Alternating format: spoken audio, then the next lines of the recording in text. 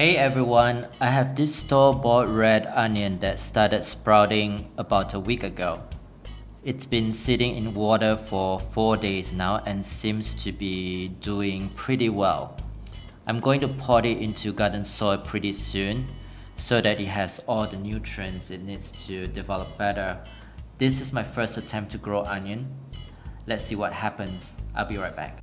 Alright, so I have the red onion potted and hope it will do well. I'll check back in a couple of weeks and see what happens. Okay, have a good one. Bye.